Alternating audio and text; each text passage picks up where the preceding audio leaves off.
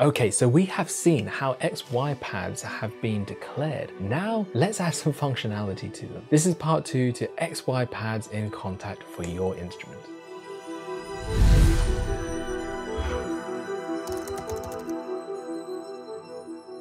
Hey, my name is Steve, composer, engineer and lecturer, and welcome back to the channel and part 2 of our XY pad controls. XY pads, as we mentioned in the last video, are really unique for performance controls. They're kind of like 2 sliders that can be controlled at once. And you can find unique combinations between these 2 effects that are being controlled on this XY pad that you may not necessarily have got had you been using only sliders or knobs. This is something I relied on for my Ambedo library that I posted to pianobook.co.uk. You can check that one out yourself and download it for free. It's a cinematic string synth library that uses an XY pad controller.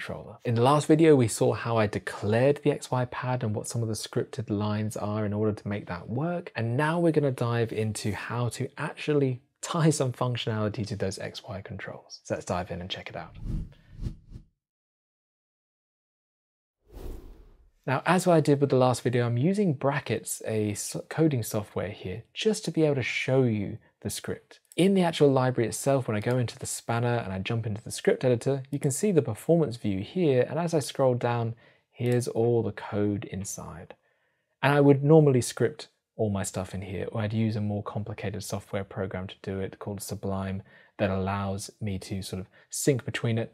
Brackets is just me here showing you the script because it's a little easier to see than this small script down here. So I thought it might be nice to be able to blow it up a little bit. Don't feel like you have to have brackets. That's not what this video is about. It's just me showing you the script in a little bit of a larger format. Now, this is where we left off with the XY pad declaration before. So I was declaring my XY pad and assigning the background and the cursor image. I set up the automation, I set up the mouse behavior and the position of the XY pad and the starting point, making it all persistent for when we close and reopen the library later. As I scroll down, I've annotated all of my coding so that it's much easier to follow along later on. That allows you to download any one of my libraries and see how I've made it as well. So by all means, go to Pianobook, search my name. You can download any of those libraries and open up the script editor and see how I've coded something. I more than encourage you to do that. As we scroll down, I'm going out of the onInit control block, or the callback there, into the UI control callback block. This is where we actually tie functions to the XY pad or any other control, so that when we move a control on our UI screen,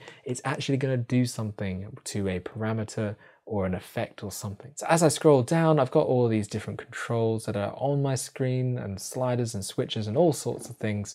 But as I come down here, I come to the XY pad. Now, the coding that I've got in here is a little bit more intense than you probably need for an XY pad. So I'm going to show you just a couple of lines on how to make this work and then explain why I've got so much text here. Spoiler alert, it's to do with all those switches that are on the front of the library. Okay, so under my XY section, I've got my onUI control callback. And here's my end on for that. So I always, with a callback, have a start with an on and then an end with an end on.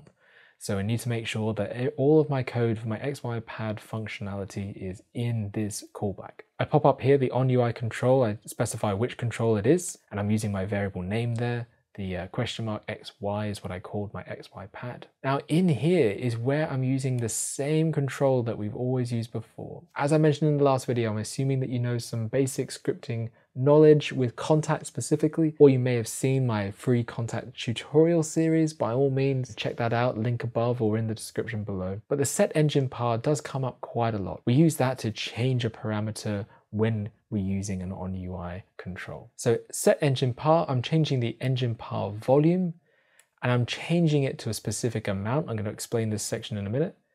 And then it's set to, say, in this case, group 3, outside, not at an instrument level, not as a send effect. Honestly, check out my scripting tutorial series if you want to know more about how the set engine par control works.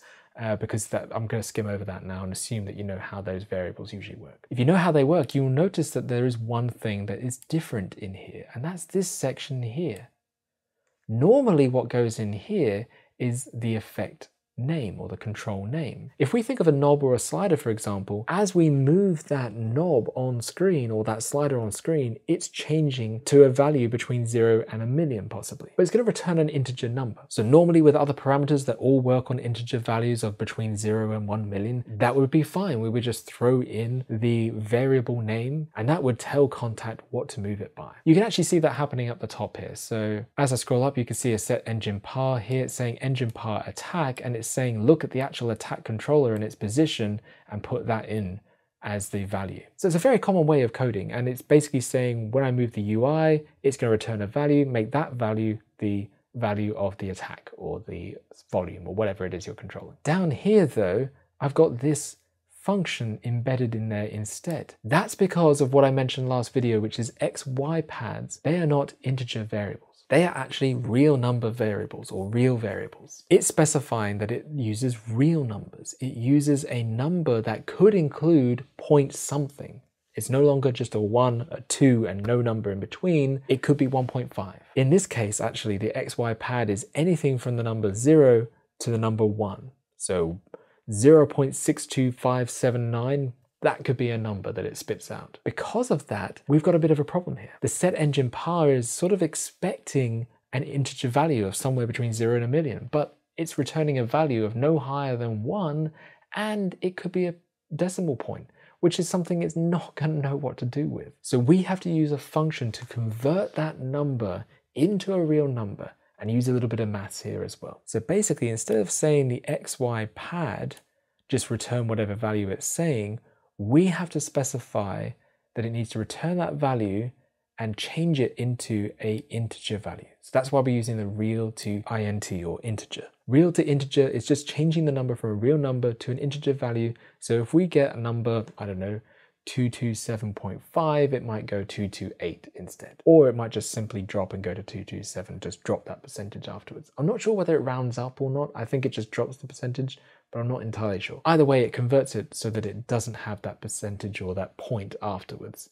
It's only an integer value. The other thing to note is that we've got the X, Y, and these square brackets here. Now, the square brackets are saying 1, and that's basically saying attack the Y parameter. We're talking about the Y parameter, not the X. X would be 0, Y is 1 on this first cursor. So make sure you set that to 1 or 0 to tell it whether it's going to be the X value or the Y value that you're looking at. So in this case, it's saying real to integer, change the real number into an integer value by looking at the XY pad Y value and timesing it by 600,000. Now, the reason I'm timesing it by 600,000 is that the real number that's getting converted is going to be between 0 and 1. So either it's going to pick 0 or 1, and that's it. There's only two values, on or off. The knob, though, for the volume is actually going to move by anywhere up to 1,000,000. In this case, I'm restricting it to 600,000. That's just because the volume knob can go above 0 decibels to plus 12 decibels. And I don't want any of that range.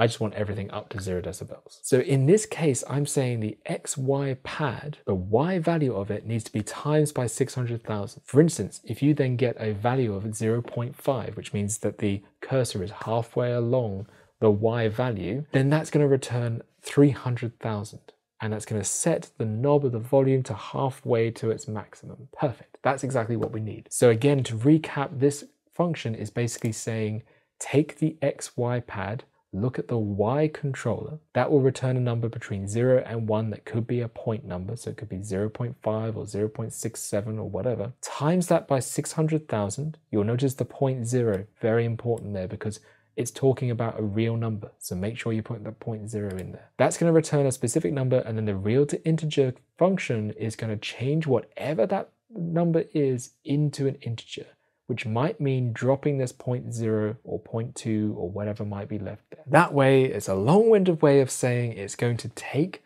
the number that Y returns and make it useful to the volume control. Whew. Okay, hopefully you're still with me. It's a little bit to get your head around. Essentially, it means that you're doing a little bit of extra steps there because you're dealing with this mixture of real and integer values. But if you download Ambedo, check out the code and see how I've laid it out. It's kind of straightforward after you get why you're doing it, because of that integer and that real number conundrum. Now, Inside the on UI control for this XY pad, one line is plenty for the Y value and one line is plenty for the X value. So I might have these two lines here, and one would be XY0 and one would be XY1, and they're controlling different engine par volumes on different groups maybe. Whatever it might be, that could be perfectly fine and simple for your XY pad. The reason there's more code here is because of what I decided to do with those switches on the side. Basically, I want it to go, if reverb switch is on X or Y, do something. If chorus switch is on X or Y, do something. If I flick over to Ambedo for the moment, basically the code solution that I have is the 1, 0 is basically on or off for each of these effects. And that basically just means low pass filter will be turned on or it will be bypassed. So this has actually got nothing to do with the XY pad really. All it does is turn the effect on or off. This section though is where the magic happens, so I can assign it to the X or the Y value. If these are set to X, I will have the code do one thing on the X axis. If it's set to Y, it'll do it instead on the Y axis. And that's where these if functions come into play. Let's take a look at the low pass filter, for instance, at the bottom here. I have an if function. That is saying if low pass switch XY is set to 0, so if this low pass filter switch here is set to X, then set engine par cutoff to the 0 axis or the X axis. So whatever I move the X by, it's going to change it on the cutoff. The set engine par down here is because of the else. So it's saying if it's set to X, do one thing. Else, if it's not set to X, which means it will be set to Y, do something a little bit different. And all I've done is exactly the same function, but this time it's using the Y value, not the X value. So that's what I loved about this library. When I came up with this idea, I was like, awesome. I can basically say any of those controls could be anywhere on X or the Y value. Really, really useful. It does basically mean that inside the onUI_control, we have a number of if functions. So basically it says when you're using the onUI control, when the control is being used and moved, it will then run a series of if questions and go, if this switch is set to X or if it's set to Y, do one of these things. It's quite a simple method when you think about it, but when I thought about it, I was like, yeah, okay, I'm gonna love this. This is gonna be awesome. But there you have it. That is how to assign some functionality to an XY pad. It's very much the same as setting a UI control for any other control, but that real to integer value is really where it's different, where it changes. And specifying as well whether it's the X or the Y that you're going for with that 0 or 1 in those square brackets. Those are the things to remember with this. So I do hope that you've enjoyed these two videos and that you've got something out of it. Hopefully you can now throw in an X and Y pad control into your next instrument. I must admit, if you're anything like me when you first try this, you will probably come back to this video a couple of times and just have to double check some things. It's very kind of interesting to work out. It's a little bit of a headache, and you know, that's coding in general, to be honest. It's a problem solving process, but persevere, it will be worth it. I have some more videos coming for Kontakt, and I will always be releasing more libraries, and there'll be more to talk about in each one. I also have plenty more free tutorial series on the way, not just for Kontakt, but for lots of other different topics within music production. So why not subscribe? It's now is the best time. Honestly, some more people have been joining every day, and I am loving the fact that I can help you guys out. So subscribe on your way out, but otherwise I will catch you in the next video. See you later.